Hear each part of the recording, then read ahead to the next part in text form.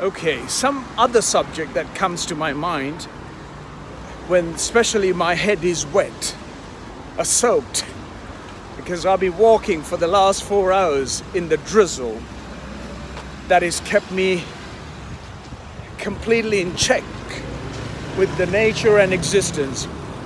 Okay, so as you know, a missions or missionaries for the last 2,000 years from Europe particularly has been exporting their idea about the God to the rest of the world. Is that right? Well, the rest of the world, who was going on about with their life for the very peaceful nature, with nature, and connecting to the earth, connecting to the spiritual land that they were living, born and lived and breathed, and then they died. Until the European idea about so-called God was exported. Not only was exported, before the export, the idea of God's message was exported to the sky and beyond,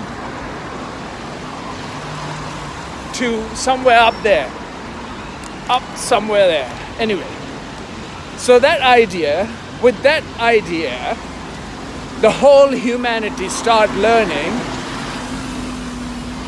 to trust somebody else other than work towards solutions. The humans have created problems on the planet. You can see the ambulance running up and down. As you know, there's a pandemic going on. It's really striking back at us, reminding us to be careful. So I'm walking.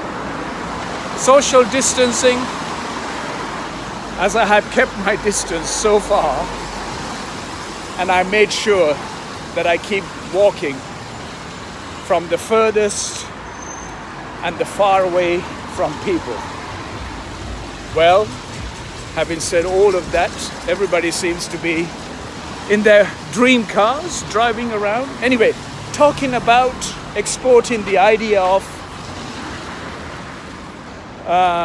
symbols of religion, symbols of great intent to make humans believe something that they don't know, something that was something that was not natural to them, since what they believed in was the earth that supported them, sustained them, and more importantly, allowed them to thrive. Green man. So I'm going to cross the road. Bear with me, folks.